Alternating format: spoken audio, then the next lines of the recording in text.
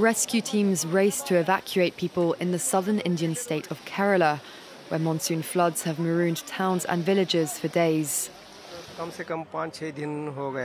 Everybody has been stuck there for at least 5 or 6 days. Animals and others are still stuck there. People are facing a lot of problems. Water has come from all directions and entered all the houses.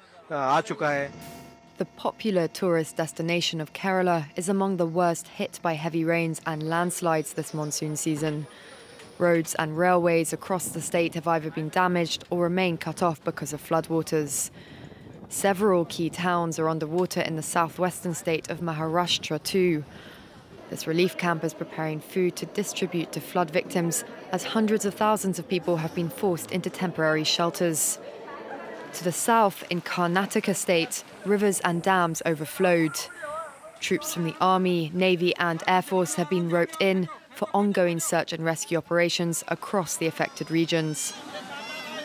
But authorities are worried that operations will be hampered by more rainfall, forecast for some parts of the country.